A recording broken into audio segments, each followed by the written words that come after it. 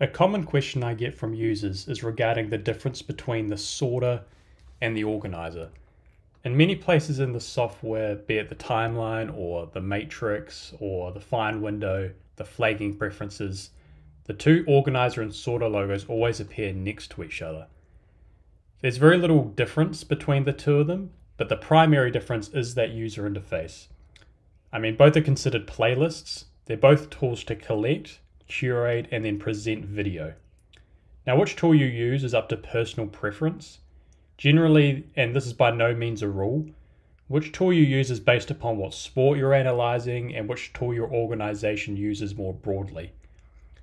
Organizers are more popular with rugby and soccer users, whereas sorters are more popular with basketball and ice hockey users. Now, to jump in and show you the difference, let's first look at the sorter. So the thing with the sorter is that you'll see immediately it looks a lot like an Excel spreadsheet. On the y-axis down here, we have all of our different clips.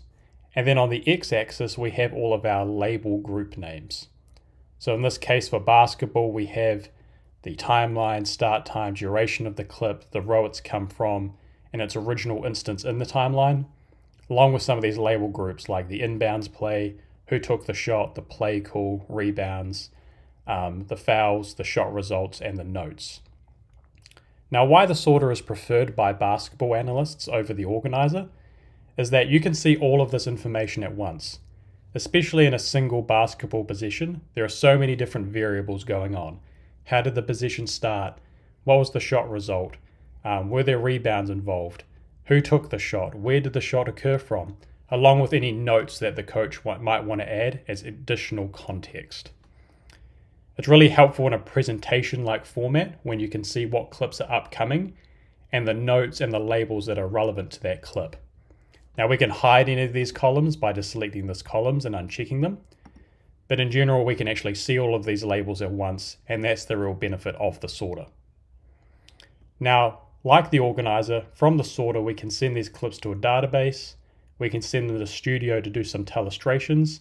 We can export this video, and we can upload these clips to Hudl as well. If we compare this view to the organizer, now I have the exact same clips in this organizer as I did in that sorter. Now, like the sorter, we can database these clips, telestrate them, export the video, or upload them to Hudl.